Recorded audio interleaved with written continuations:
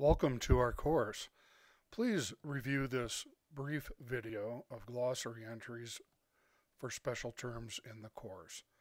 If you need to study one of the slides, just push the pause button and resume when you've finished.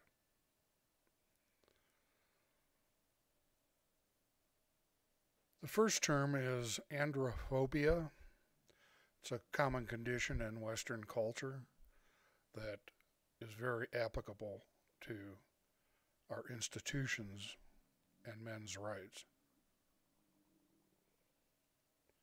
The Civil Rights Act of 1964 is a special law that prohibits discrimination against anyone based on gender.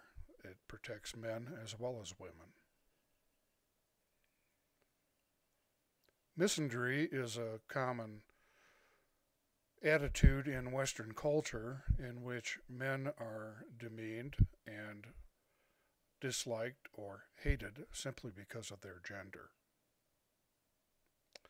Gynocentrism is a concept relatively new in Western culture in which we recognize that some people in some circumstances see women as superior and men as inferior to women.